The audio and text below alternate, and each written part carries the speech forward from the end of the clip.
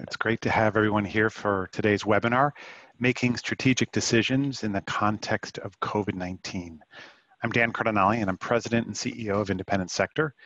And I really just want to thank you all for joining us. This is a members-only event, and we're really delighted to partner with Monitor by Deloitte in this project. It's an important moment.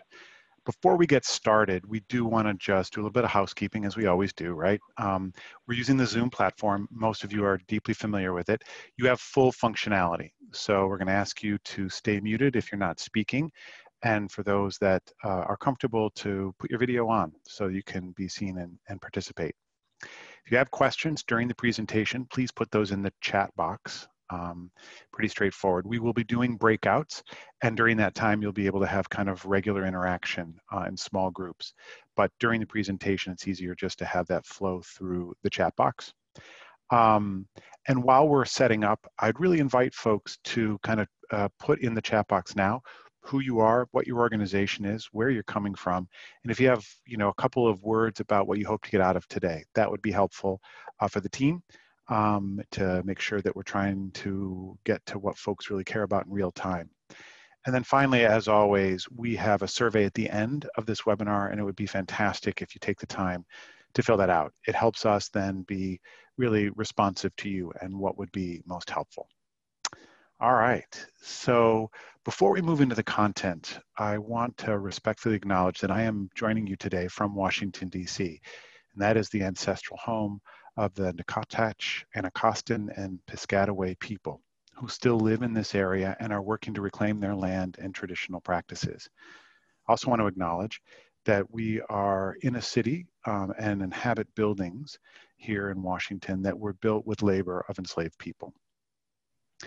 And as we begin, we want to also take a moment of silence to really honor the more than 180,000 people who have lost their lives to COVID-19 in the country alone, and the countless others who have suffered at the hand of injustice in our communities.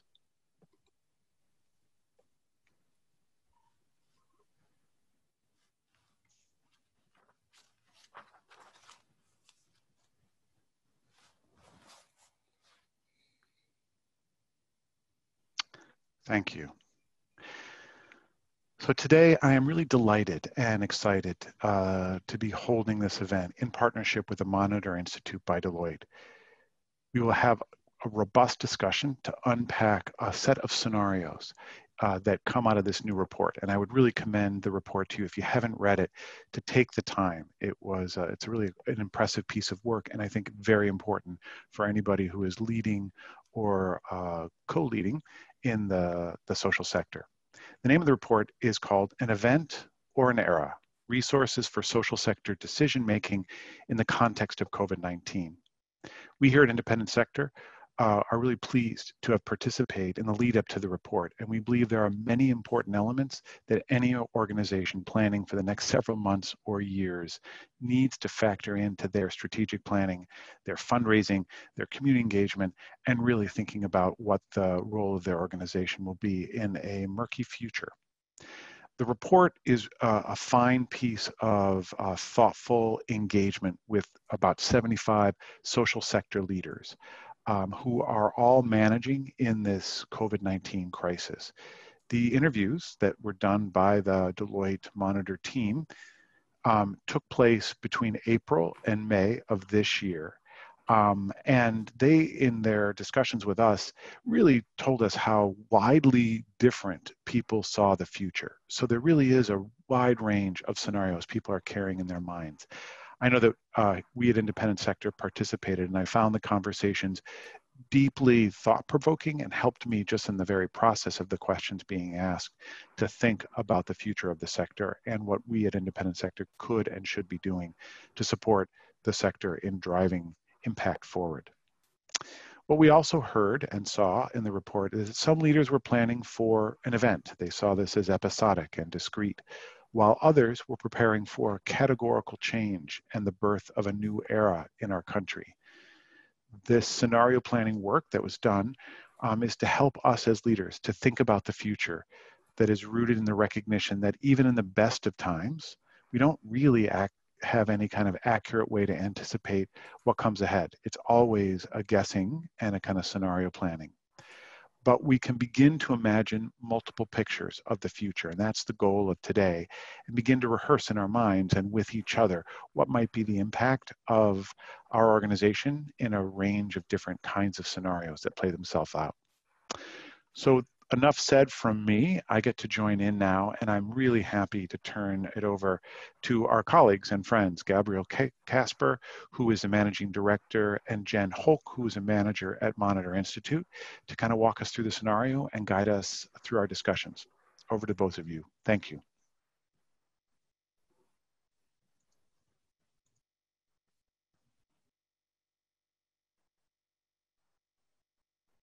Great. Gabriel is muted. Can everyone hear me now? Okay. Thank you, Dan, for the introduction. Thank you all for joining us today. As Dan said, I'm Gabe. I'm a managing director from the Monitor Institute by Deloitte. I am a futurist by training and have spent most of the last 2.5 decades helping funders and nonprofits think about the future of philanthropy and the broader social sector. And then Jen, why don't you introduce yourself? Hi, everyone. I hope you can hear me. My name is Jen Holk. I am not a futurist by training, but am an educator by training. So I worked with newcomers, emerging bilingual students, and then students with special needs prior to transitioning to the Monitor Institute. And I'm really looking forward to talking with all of you. Today, during our conversation, we are, just to briefly give you a roadmap of where we're going, we are in welcome and Zoom reminders now, so we'll do some quick practice with that. We'll share for about 20 or so minutes about the report, some of the things that we've learned, questions that we still have. But what we're really excited about is breaking out into smaller groups and getting the opportunity to think about how this applies to your organization, to your work, to your thinking about the future. And then we'll come back together to share a couple of thoughts before we close out for the day. And so I know that Dan already talked a bit about Zoom reminders, but I'm a big fan of the annotate feature in addition to all of the wonderful chats that I've seen up to this point. And so if you haven't used that before, you should have a lovely view options up at the top of your page where you can click on annotate, and we'll be using the stamp feature, which you can see circled, and then the star to get a flavor of some of your perspectives over the course of this session. Usually at this point, someone has already dotted the screen with the stars, so you guys are clearly very advanced that you did not do that. But we do want to make sure that it's working for folks. So if you could take a second to answer this question, what is your favorite way to spend your free time at the moment? Walks, reading, cooking, new hobbies, what free time perhaps will be a popular option? Okay. I see we've got stars all over the place. Well, glad to know that that is working, and I'll go ahead and clear that out. And then we can go ahead and Gabriel, dive into the conversation. Sure. So our session today is about this new report, an event or an era, which you'll find a link for in the group chat. If not already, we'll put it up there. It's a new resource for nonprofit and foundation leaders aimed at helping you to make strategic decisions in the midst of the COVID crisis. For us, this started back in, the work on this project started back in March when we realized that a lot of the funders and nonprofits we were speaking with and working with were really struggling as COVID-19 hit. Nonprofits that had weathered the initial storm were feeling paralyzed and trying to figure out how to adapt their programs, their operating models to new realities. A round of emergency grant making, but we're really struggling to figure out what the heck they should do next. And we realized that the highest and best things we could be doing at the Monitor Institute was to use the tools we've been trained on as futurists to help nonprofits and funders get unstuck when they're thinking about, about COVID and how they operate. during COVID. Deloitte Consulting, which we are sort of a small piece of, made a significant pro bono investment that allowed us to do a sector-wide scenario planning project, specifically focused on helping nonprofits and funders figure out what to do in these difficult days. For those of you who aren't familiar with the Monitor Institute, it's worth explaining. We are sort of halfway between a consultancy and think tank focused on philanthropy and social change that operates as part of the company Deloitte. Our roots actually come from a futures thinking tradition at an organization called the Global Business Network. GBN, as it was called, really pioneered the art of scenario planning. And that futures orientation has been central to our work at the Monitor Institute for nearly 2 decades now. For those of you who don't know it or aren't especially familiar with it, scenario planning is a structured way of thinking about the future that's rooted in the recognition that even in the best of times, we can't really anticipate what's going to come ahead.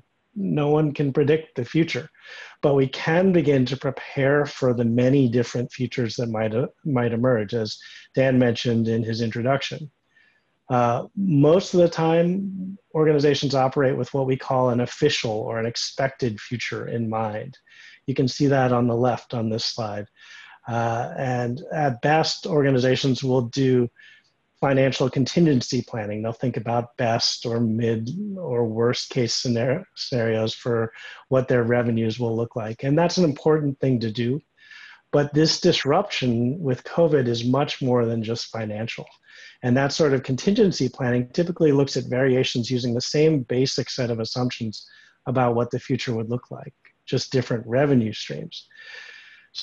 Scenario planning teaches us that since we don't know what the future will how the future will unfold, even in the best of times, we need to prepare in a way that looks at the range of possible futures that could emerge. Scenario planning as a practice comes from the 1970s when scenario planners at Royal Dutch Shell, the oil company, actually used scenario planning to prepare for different futures that might come for them. And while most of their competitors assumed that prices would continue to follow standard assumptions about supply and demand, Shell really practiced what they might do in a variety of different circumstances. So when the oil embargo came in 1973 and suddenly prices were thrown off dramatically from what people had expected, Shell was actually prepared in a way that no one else was. And they jumped from just being a secondary player to being the second largest oil and gas company in the country. And we want to use that same idea of scenario planning and those tools to help funders and nonprofits take those tools and apply it to our specific context and how we're thinking about managing through the COVID crisis. So as Dan mentioned, we spoke to over 80 folks, social sector leaders over the past few months to understand how they were managing, what they thought about the future. And the aim of this was to really put together a mosaic of many different perspectives from across the field. And we wanted to be able to give you a flavor of what we heard from some of those people today. And so the first one, here's a quote from Tulane Montgomery, who works for the venture philanthropy group New Profit. She said, "We're all facing the same storm, but we're not all in the same boat. Some of us are in duct taped rafts and others are in reinforced cruiser ships, and there's really no comparing the vessels." She was talking about the disproportionate impacts that this crisis has had on certain communities. The next quote, we're now dealing with 3 crises at the same time: a health crisis, an economic crisis, and a social justice crisis. This came from Mario Marino, who launched Venture Philanthropy Partners. And he was thinking about how these different crises really interact and compound with one another as a big part of what would matter for our report and how we think about the future. And finally, my personal favorite from Anthony Bug Levine, CEO of the Nonprofit Finance Fund. He talked about how important it is to lead with our values, even if we're not sure what's going to happen. He said, "I have no idea what's going to happen, but I know what I'm going to fight for. And that belief and really his clarity around what he's trying to do, I think is critical for all of us as funders or as nonprofits or supporting organizations to hold on to in the coming years. So scenario planning typically revolves around uncertainties, which we'll get into in just a second. But before we go there, we realize that in this moment, it may actually be even more important to be thinking about the certainties that we do, the things that we really do know amidst the craziness of this moment. And it's worth noting that COVID is turning many things. I think just someone just joined. Is that what happened? Let me just continue. It's worth noting that COVID is turning many of the things that we once thought were certain on their heads a few months. And so we've stopped calling these things certainties and started calling them prudent assumptions. These are the realities that we need to reckon with as we move ahead. And we think it's critical for the social sector to face these new realities. One way of describing this idea of prudent assumptions, our old colleague, Catherine Fulton, who was the former head of the Monitor Institute and was one of our advisors on this project, she likened the importance of this sort of reckoning to the newspaper industry where she had her roots. She said, when the internet began to change the newspaper industry and really broke the advertising model that it depended on, newspapers were stalled for a really long time. And it wasn't until they really reckoned with the fact that the old advertising model wasn't coming back, it wasn't going to work, that they could really move forward and move and innovate in their approach. And in a similar way, we think that the social sector has a bunch of things that it needs to reckon with. We see at least 5 news that we think people can use both as guide rails, but also as sort of reality checks as you move ahead. And so I'm going to dive into each of them really quick here. So the first is that one Jen mentioned a little bit earlier, the pandemic is going to intersect with and compound with lots of other ongoing trends. So the crisis is accelerating a lot of things that were already underway in society, from telehealth to remote work, but it's also widening a lot of the fissures and flaws in our system, especially longstanding health and educational disparities that will play out against the backdrop of the crisis. And it's that notion of the backdrop that's really important to pay attention to. A consultant by the name of Venkatesh Rao wrote that COVID is no longer just the lead story these days. It's actually the backdrop for almost every other story right now. So for example, the racial justice protests that are happening around the country, they're happening with masks and social distancing, with the tension and disparities of COVID behind them. And it's important to understand that COVID has become not just the front story, but a piece of every other story at the same time. The second really important prudent assumption is that the need for nonprofit services is going to dwarf the available capacity and resources. Even if the pandemic magically ended tomorrow, we'd still be facing massive resource gaps and dealing with the fallout of the last several months. So nonprofits are going to have to face real limits about whose needs get prioritized and what quality of services can be provided. The third of the prudent assumptions is that a significant number of nonprofits will be forced to consolidate or close their doors. We don't yet know how much, but early estimates of the contraction by Candid and others suggest that it could range from 10% to as high as 40%. And it's important that nonprofits and funders recognize that this is one of the realities that we're going to be living with. The fourth of the prudent assumptions is the impact from the crisis is going to fall disproportionately on communities of color and other marginalized populations. It's really exacerbated existing inequalities. And without active intervention, our communities are going to come out with even wider inequities and a really disproportionate sets of issues in different places. And finally, the last of the prudent assumptions that we think it's really important to reckon with is that differences in outbreak rates and reopening strategies and other other differences in place will cause really varying levels of crisis and need across geographies and across time. So that means that it's very easy for people to experience a fundamentally different crisis than others are. People out here in the Bay Area where I live are experiencing the crisis very differently than Tulsa where Jen lives. So with that set of prudent assumptions in mind, it's also important to recognize that there's really uncertain right now. In fact, there's a lot, there's almost nothing that isn't uncertain.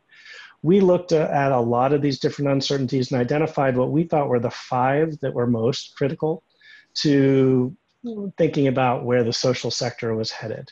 Those are the length and severity of the pandemic, which is really about the health side of the crisis and how the virus plays out.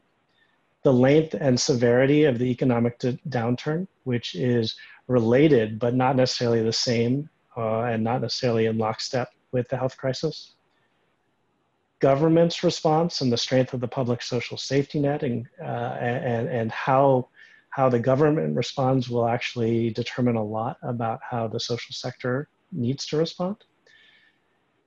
Fourth, the impact of technology on operating models and how the social sector is able to manage the transition to more digital approaches.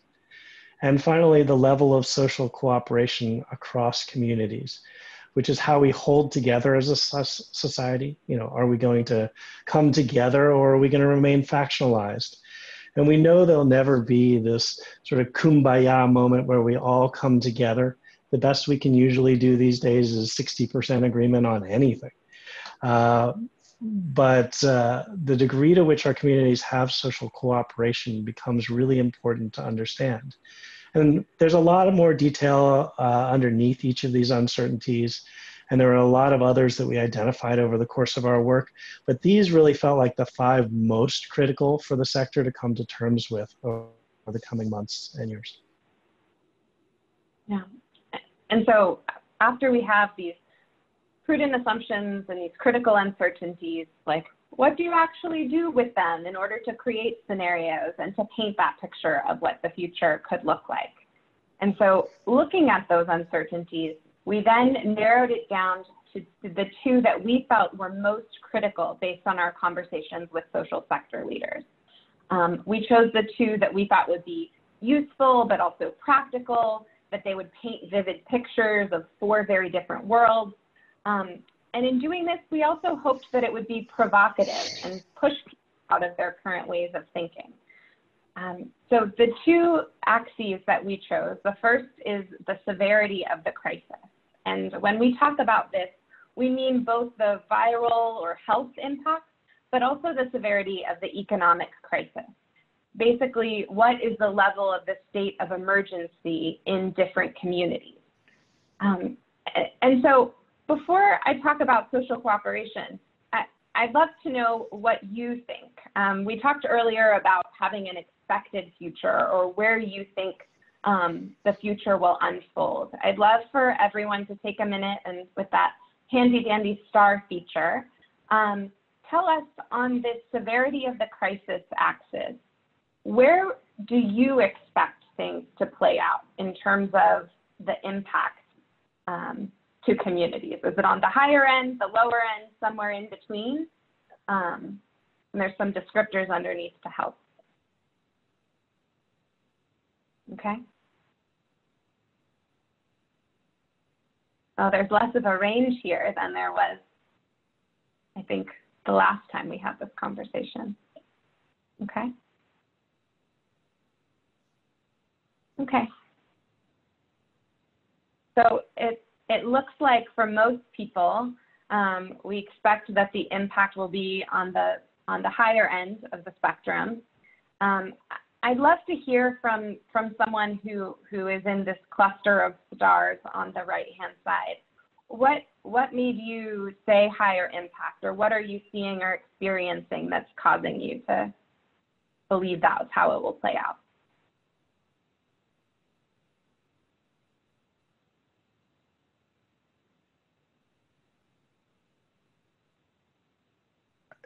Jen, are you asking folks to unmute and just provide voiceover Yes. or to put their comment? Okay, great. Yeah, if you want to unmute, if someone wants to unmute and share their thoughts, or if you want to chat that in, thanks for the clarification, Dan. It would just be great to hear about someone's own experience placing it on the higher end of severity of the crisis.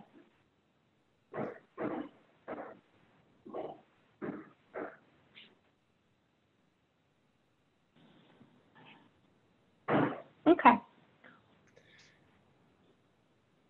Well, let's go ahead and talk about social cooperation, but that is definitely something that we'll want to come back to whenever we get into our breakout groups of what your expected future is like and then where you see it going from here. Oh, and I see folks are already starting to put down their level of social cooperation. So let me describe this one just briefly. When we talked about social cooperation, Gabriel already mentioned, we don't expect that everyone's going to hold hands and agree on everything all at once. But what we focused on is whether or not people can come together enough to really act collectively.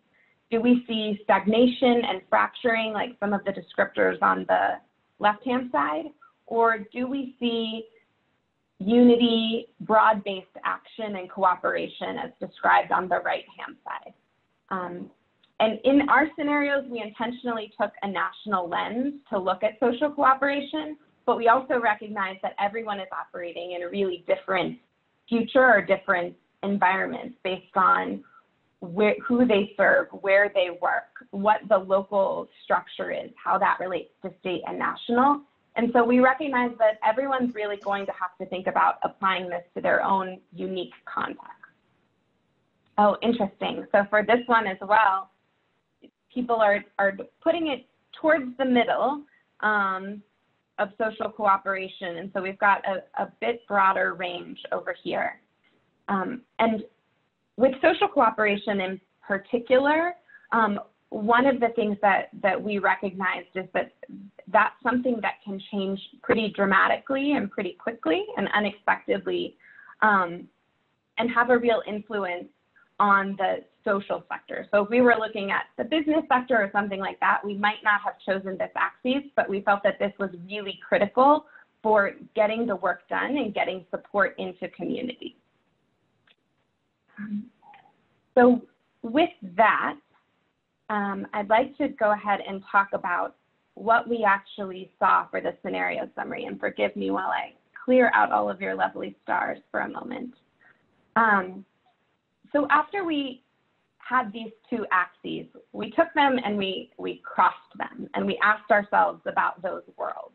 And we certainly don't have time to go into what every one of the scenarios would look like. We've shared the report in the chat, and we'll share it again.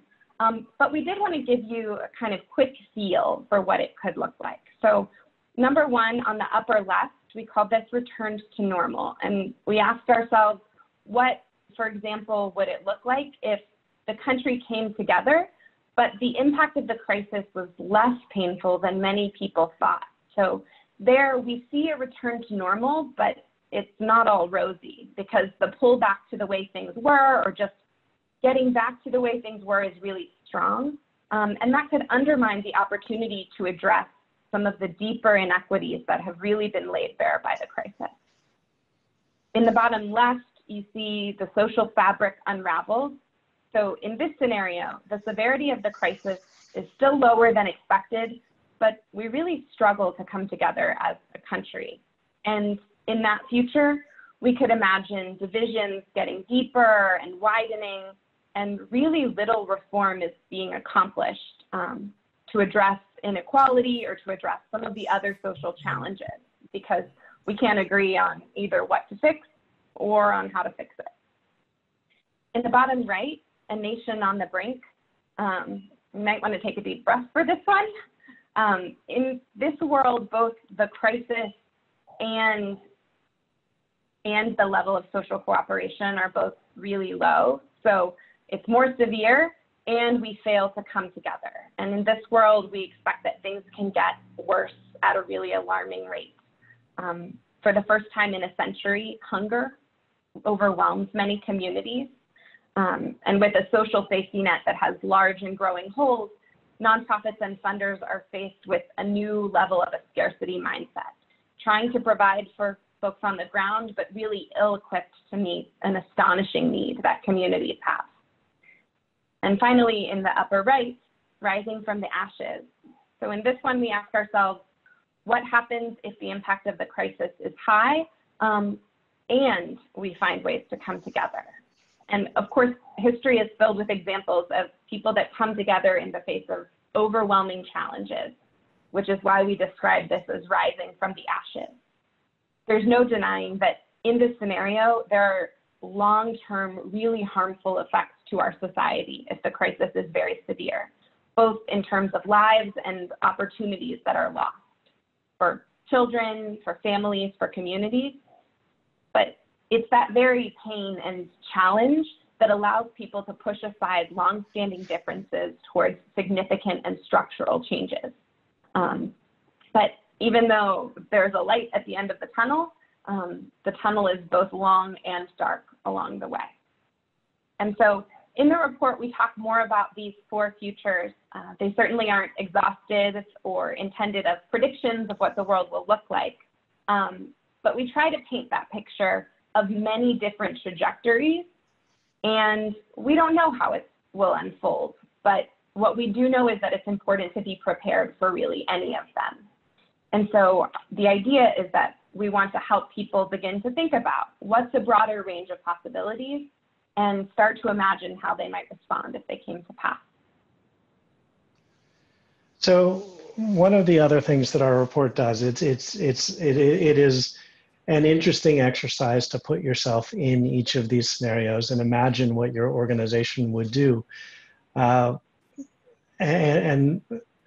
each of the scenarios themselves are quite interesting to consider. But the general idea and the most important sort of concept to take out of this is it is able to break out of the tunnel vision single expected future to really see that there are multiple possible futures that could emerge. And so we think it's critical for people to really stop and think about each of the scenarios. But the real value of the scenarios is actually going to come from how you adapt the scenarios to fit the specific nuances and contexts of your organization. So we really recommend 4 key activities to help people do that. The first one is about making the scenarios your own. So you'll want to tailor the scenarios to your specific context, the people, places, and issues that matter most to you. For example, one of the most critical uncertainties for education nonprofits we found in a recent workshop we held a few weeks ago is how school districts are approaching reopening this fall. You don't necessarily need to create an entirely new set of scenarios with school opening as one of the axes, but we do recommend thinking about the way that school openings might create very different strategic implications for each of the scenarios that we lay out here and what impact that might have on students and teachers and parents. And so that became really powerful exercise to really try and think about the strategic implications for the issue area that the different organizations were working in. The second recommendation is around finding your anchors, because in the midst of crisis, it's really critical to think about your core values and really talk through with your leadership, your staff, your boards, the assumptions you make to get clear about what you do and don't believe, what you will and won't do. This becomes even more important as we think about the possible ways the future may play out. So are there things that you wouldn't consider doing no matter what? What needs to stay fundamental to your work regardless of what's happening in the outside world? And what does it mean to really think about what you can influence? You know, what actions could you take now, either individually or with others, to promote better outcomes? And those anchors become really important for organizations to think about. The third of our recommendations is about stopping to really test your current strategy against each scenario. So how would your mission, your operating model, your fundraising model, your staffing change in each of these scenarios? It's important to test your strategies in each of these scenarios to figure out whether the assumptions that undergird them still fit if the future plays out that way. So in the workshop with education nonprofits that I mentioned earlier, one organization had a really critical aha because they realized they were so fixed on our scenario one that things would return to normal, that they weren't investing at all in their technology platform. But when they stopped and looked at scenarios 3 and 4, and they really started to think about what it would mean if they needed to remain virtual for a longer time, they had this huge realization that if they didn't start doing some investing in a virtual experience now, they'd be in real trouble down the line. Return to normal scenario happen. At the same time, we also talk with organizations about thinking about their robust moves, which are, these are the actions you could take regardless of which scenario comes about. These are things you can really start to do because it doesn't matter which future emerges. We talk also a lot about cascading aftershocks. So these are problems that may emerge in the wake of the main crisis. These are things like the potential for homelessness and a real upsurge in homelessness if restrictions on evictions lapse, or the consequences of all the deferred medical testing that's going on during the crisis. So what are the implications of all the mammograms and routine screening that isn't happening right now? We also encourage people to talk about what we call reset opportunities. These are the bets you can make now to really try and reset the system while the status quo is out of balance. So for example, we know that there's likely to be a glut of commercial real estate available in the coming months as companies realize that people can work from home and many people will be skittish about returning to the office. And what we've seen is some housing advocates have begun to explore how these empty commercial spaces could potentially be converted to affordable housing. And we think there are lots of these reset opportunities that are worth paying to. And then finally, our fourth recommendation is around developing a plan for 12 to 18 months, but doing it in 6-month increments. Because more than ever before, we need to be flexible in how we think about the future and how we can adapt as conditions change. We need to think about what are the signals and indicators that you would be watching to help you know whether we're heading towards one scenario or another so you can pivot or shift as you need to. And think about what are the decision points or key events that might trigger specific actions for you. For example, one of the elections require you to really think about policy and advocacy in a really different way. So all of these things are a set of steps we encourage organizations to do. And we're going to give a little time now as we talk with you on this session and give you a little bit of experience of what it's like to do some of that scenario thinking in terms of your own organizations. And we know that not all of you will have read the report, but we still think that there's some real value to doing a little thinking about how things could play out. And what's powerful about this is really actually living in the scenarios and recognizing that what you do might be quite different depending on how the future plays out. So what we're going to do is break you into smaller groups. And of the four, we're going to ask 3 questions. Actually, thank you, Jen. Let me pause here actually and ask if there are clarifying questions. We can have some time in the small groups to talk about specifics, but if there are big clarifying questions anyone has, let's pause here and you can take yourself off mute and we can try and answer them relatively quickly before we dive into small groups.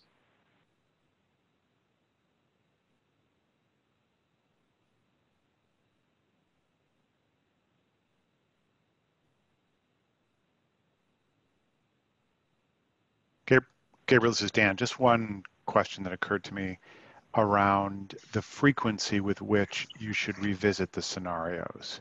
Sure. Yeah. And we think it's important to revisit them on a regular basis. That's why we often talk about these 6-month increments. It is, but watching all the time is a really important thing you can do, and looking for the signals that would tell you whether we're headed one way or another. So if the first time you think about scenarios, you really do a little bit of consideration of what are the signals that might tell you that things have shifted to one place or another, that allows you to, it would trigger revisiting the scenarios again. So why don't we jump into small groups where it may be easier for people to ask questions if they have it. We're gonna ask you to really think about 3 questions when we break into the small groups. The first one is, what is your organization's expected future? Because we know in almost every case, your organization will have one that you've been kind of preparing for. So what is your expected future? Then the second question is, what's the scenario that's furthest from the one that you're expecting and preparing for? And the third question is about what assumptions about what you do and how you do it would need to change if that really unexpected scenario came to pass. So we're hoping to break into small groups. We may have enough people that we'll get to go through a few people and have a few people reflect on their organizations and talk about it.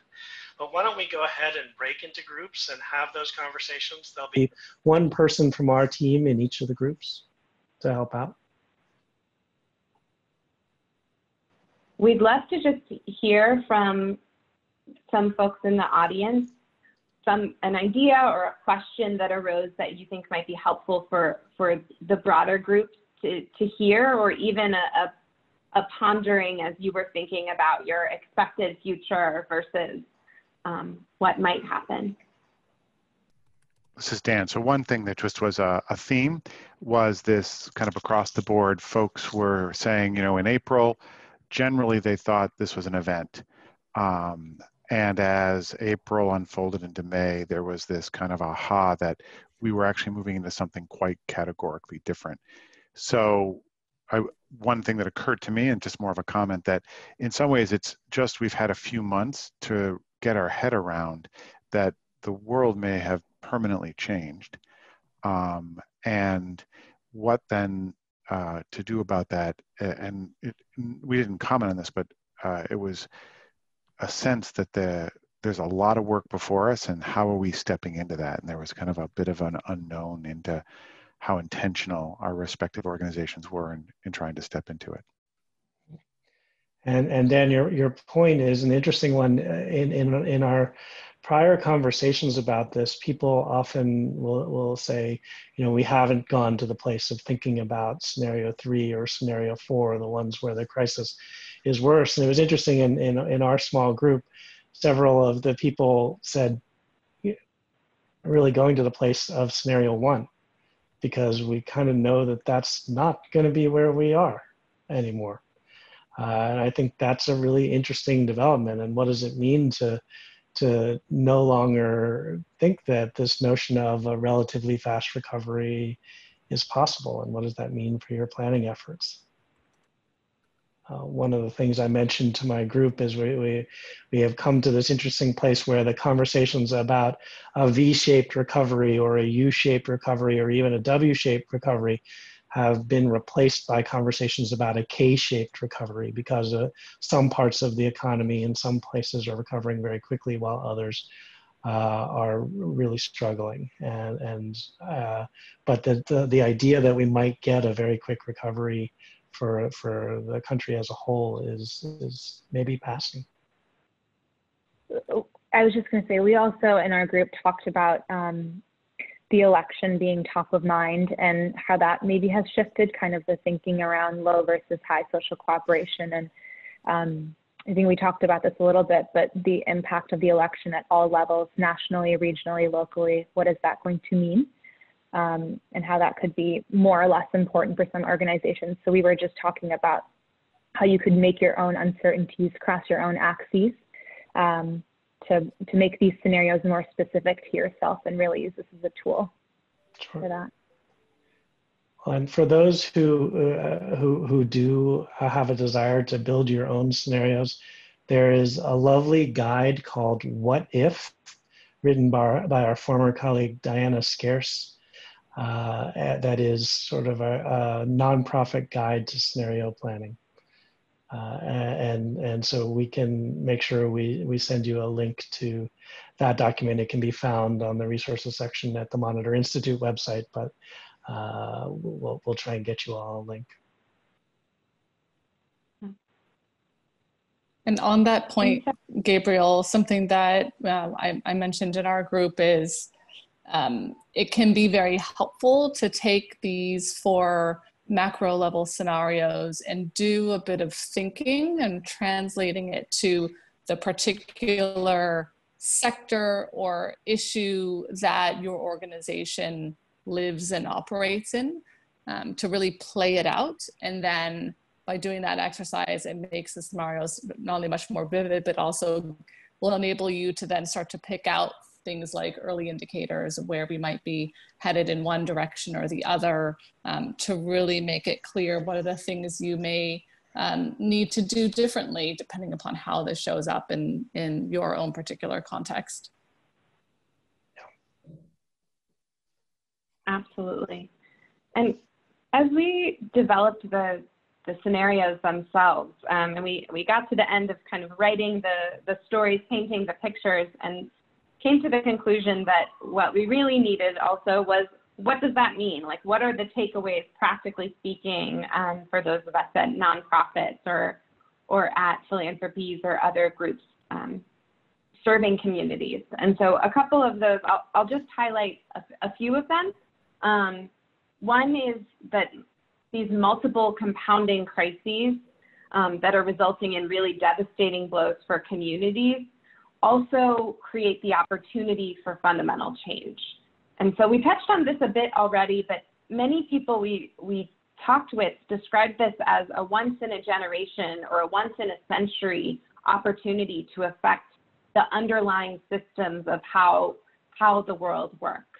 And so a couple of people even brought up the kind of famous Rahm Emanuel quote that crisis is a terrible thing to waste, which we thought summed it up well. And when things are in flux and when the current systems aren't working, having the opportunity to reinvent them is a really valuable opportunity. And so how do you meet that need of people on the ground, the pressing everyday needs, while also addressing the systemic opportunities was a give and take that many people were grappling with. We also heard that nonprofits and funders live in the same world, but they're experiencing it very, very differently. And so we often talk about funders and nonprofits being in the same crisis, but foundations for the most part, or at least endowed foundations, are among the more insulated institutions in American society when it comes to this sort of crisis. And nonprofits are among the most vulnerable, especially those that don't have large operating caches or rainy day funds. And so as one of our colleagues put it, that interaction could be awkward at best or dystopian at worst as we try to navigate how different groups are experiencing the crisis, even within the sector. And then the third that I'll highlight is that the role of the social sector is really being determined by how the federal, state, and local governments respond. We talked about this in my group, but there's no one election or one outcome that would make this determination, but that it's a combination of many different events, and that those events will play out very differently in different geographies. And so there's a few other takeaways, but those are the ones that really stood out in our conversation today. Gabriel, what would you add on to that? I'd say one other thing, and it's mentioned on here, is that how private funders respond really will matter here, right? So we've seen folks like the Ford Foundation begin to think about new ways so they can increase their payout rate. What private foundations and community foundations and others are able to do will have a significant impact on what the landscape is for nonprofits. Not that foundations can fill the gap of government funding, but the choices about either funding immediate needs or funding policy and or systemic change increasing payout rate or keeping things relatively the same and keeping your quote unquote powder dry for upcoming crises or cascading aftershocks. All of those questions will really matter in the coming months for the social sector as a whole.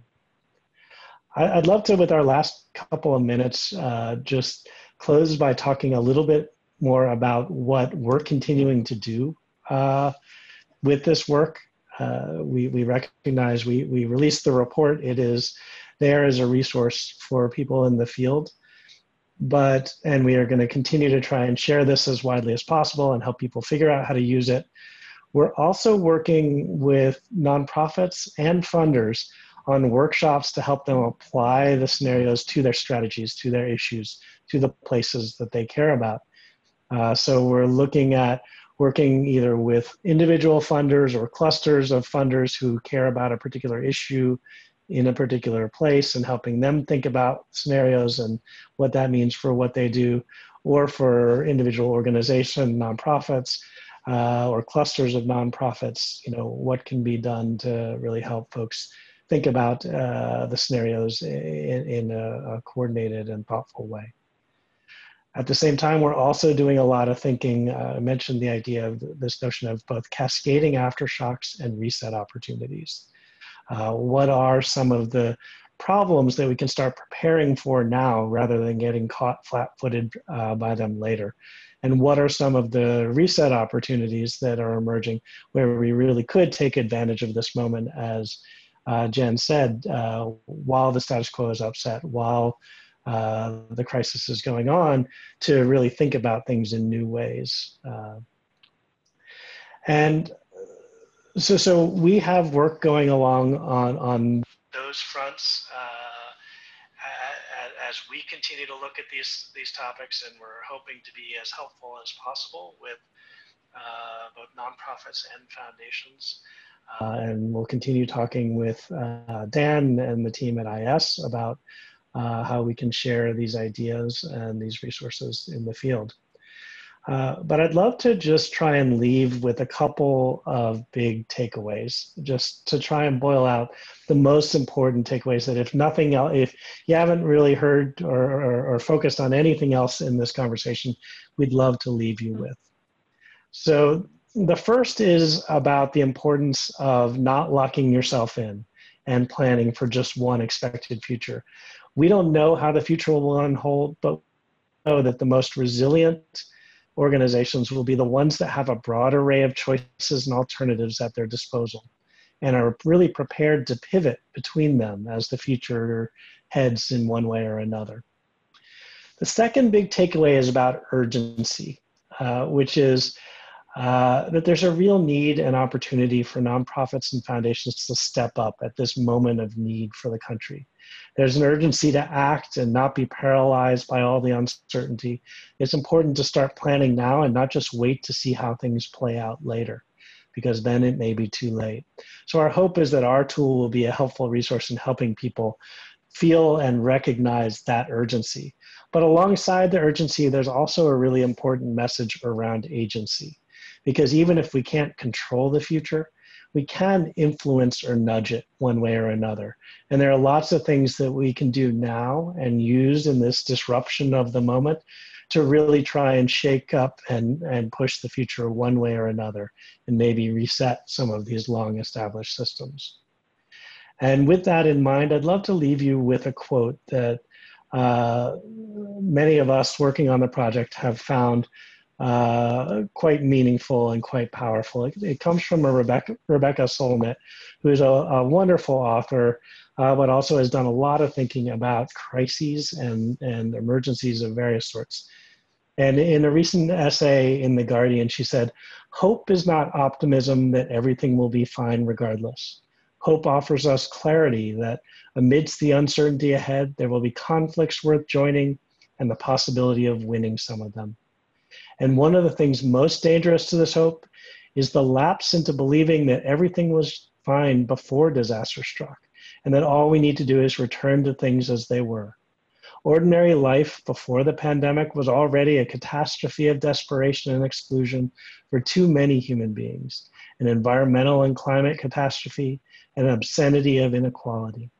It's too soon to know what will emerge from this emergency, but not too soon to start looking for chances to help decide it. It is, I believe, what many of us are preparing to do. And with that, we want to say thank you very much for joining. And certainly, please feel free to ask any questions if you have them. We'll stay on until I think the end of the half hour, and if people have questions. But thank you so much for joining. Thank you, Gabriel and Jen, very much. And again, I encourage folks to take advantage of this, or if you need to metabolize it, we can certainly put you in contact with both of them.